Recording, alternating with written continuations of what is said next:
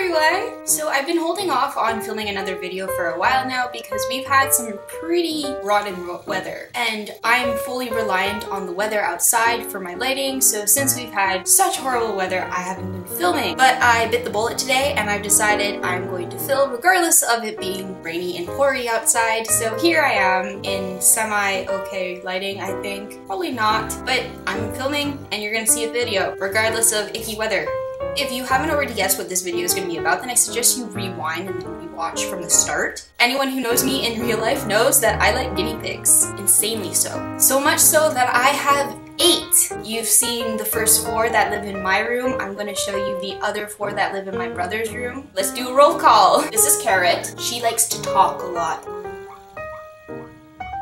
This is Toffee, my little love. This is Marshmallow. I called her Marshmallow because she is white like a marshmallow. So cute. This is Marshmallow's son, S'mores. I called him S'mores because he's got like these 2 stripes of brown and then the white in the middle, so it kind of looks like a graham cracker with a marshmallow in between.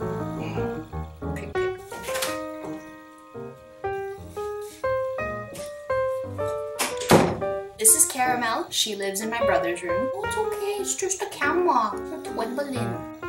So cute. This is Chip. She doesn't quite like people so much, so this is the only time you're gonna get to see her. Probably ever. No, you just don't like people. But you're totally okay if I sit down and watch TV with you.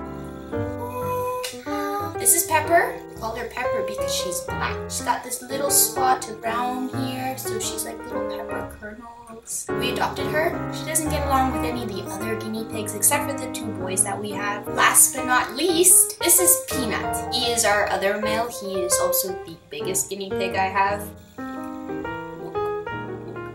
He's so fat. You're so fat, Bud. You love to eat. I know you love to eat. So you're probably all asking me, why did you think it was a good idea to have 8 guinea pigs? First off, I didn't think it was a good idea. We got 4 guinea pigs because of a circumstance that was out of our control. One Christmas, my cousin's aunt and uncle decided to get them 2 guinea pigs. One of those guinea pigs ended up being pregnant and gave birth to 2 more. And then same Christmas, my youngest cousin found out that he was allergic to pretty much all animals on the face of this planet. And not just mildly allergic, severely allergic. He touched them and he'd just break out in hives all over his body. It was really scary to watch sometimes. So my aunt asked my mom if we could possibly take the guinea pigs so that our cousins, when they visit, could at least see their piggies every now and then. It was either that option or splitting up the entire 4. So we decided to take all 4 of them. And at that time, we already had 4 of our own. Marshmallow, who had her son S'mores, and then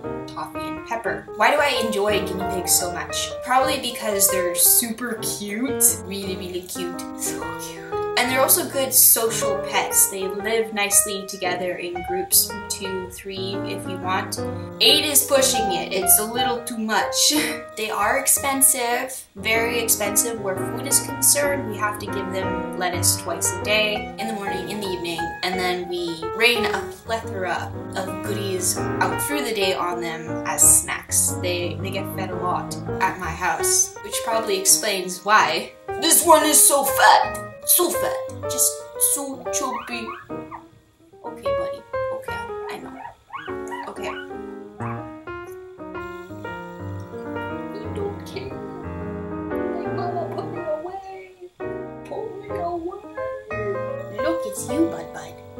It's you. So those are my guinea pigs. Guinea pigs are definitely undervalued as a pet. They are not hamsters. This is not a hamster.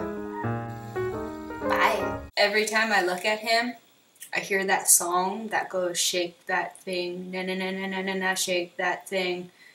That song every time.